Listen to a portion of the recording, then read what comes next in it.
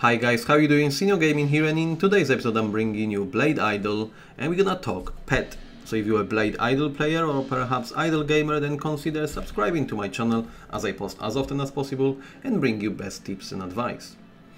Right then, so the pets in Blade Idol give us additional stats, which is very important, and obviously give us a little bit of visuals. So as you see on a screen attached, the pets trying to follow every single move of our character, usually with a very poor result, once we move on a map like a maniac using low cooldown skills. But nevertheless, they are a great addition to overall growth of your character. So first of all, let's discuss obviously how we get in a pet in the first place. So the pet itself can be actually obtained from dungeon. So we head over to dungeon, and the second one, as you're gonna unlock the game, is gonna be obviously pet dungeon. And that will get you straight into obviously your later stage, depending where you are. Currently, as you see, I'm on a 17th chapter, now on a 5th stage of that very chapter. And as you see, every single chapter got 10 stages. What you need to bear in mind that between stage 1 to 9, you'll be only obtaining pet souls.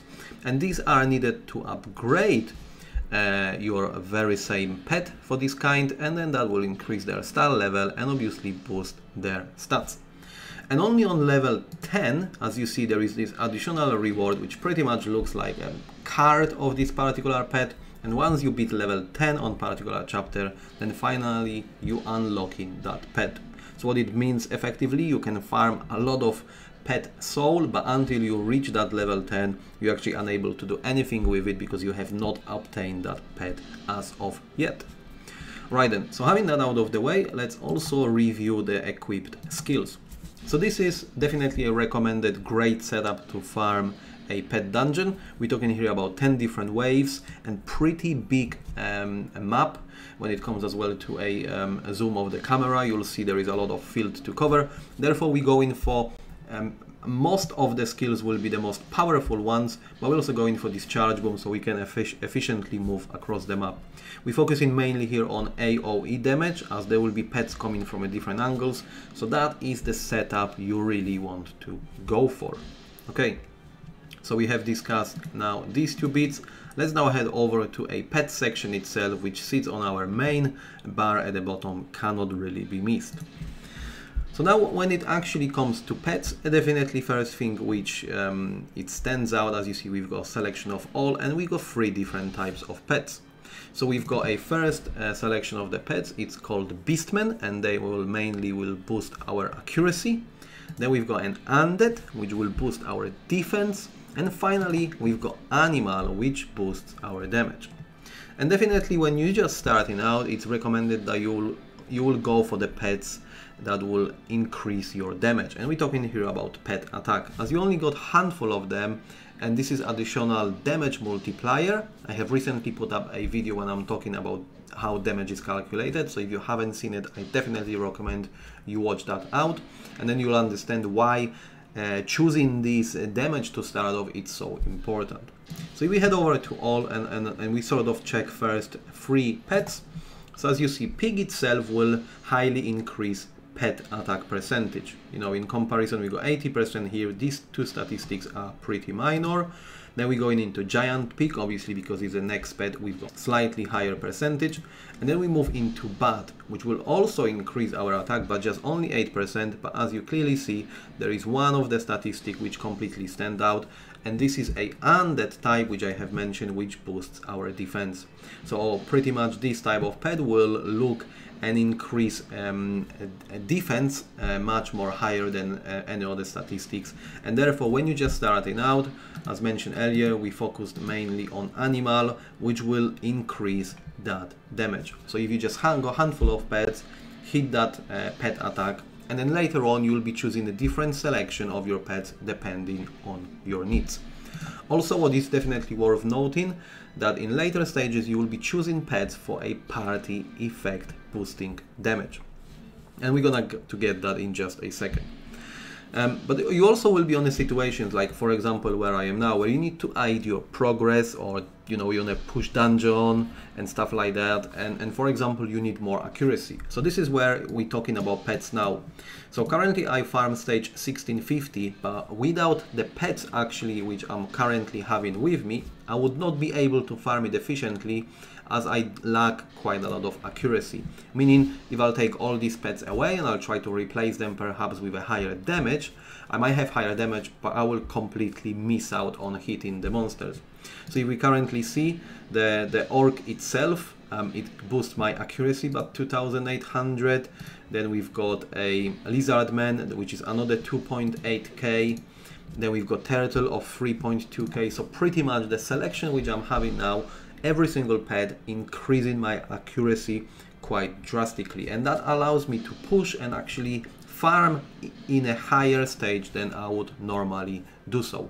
So that's why, depending on the situation, you will be choosing the pets to suit your needs, and obviously try different strategies as you're gonna go along. And then finally, when you feel comfortable, you should definitely go and look for something which obviously boosts your experience and gold setup. Especially if you're on a fire idle mode like I do now, I should not use any pets to boost my damage or any pets to boost my accuracy. I should purely be there for a farming principles. And I don't think I'm far away from there now. I just need to boost my accuracy slightly more and then go for these setups. And exactly what we mean with these setups is, for example, if I go on a first pet which is pig, there is a special party effect. And what that tells me, that if the pig is paired up in a party with a star grade giant pig, which is just very next pet, these two together will increase experience by 14% and increase gold by 14%. And this very first set of pets can actually be paired together, so you only require the 2 pets, and pretty much every single set after require 3 different pets. So for instance, as mentioned, we've got these 2. We also got wolf.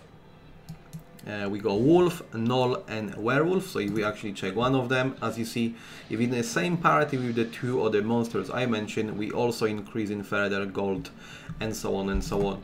So once you feel comfortable, you obviously will have to play around and aim for these particular sets in order to actually get most out of the game. So then, as mentioned earlier, we will be also discussing a pet soul. So as you see now, you can clearly go and every single time review your pet soul. As mentioned earlier, you'll be able to actually access pet soul before you can land your pets. As you see, I actually been able to access some pet soul of the monsters I'm not even able to unlock yet, as I'm still trying to collect sours. And the way you're gonna do it, once you start farming more and more efficiently, obviously you'll be progressing down the ladder. And then you're able to finally merge pets itself, like with any other bit in this game, auto-register them, and you've got chance of upgrading into next grade. My recommendation is you will only use, for example, first common set of pets once all your common pets are maxed out. So you want to aim pretty much for every single pet being on a 7 star, and then start using their soul to go and obviously upgrade it to a next grade. Once you start landing more and more green ones, for example, make sure you upgrade them to a 7 star and then move on further and further down. So I think that will be it. This is gonna be a basic principle. As you see, I have myself not unlocked every single pet yet, and there will be definitely different strategies for a late stage of the game, but the basic principle will remain unchanged. And I think the main thing will be, you know, just looking on how you feel comfortable within the game itself. Can you actually farm it more with the experience gold principle, or you would need accuracy like myself now, or perhaps you can go and maximize the damage output and try to push further either dungeon or the game progress itself.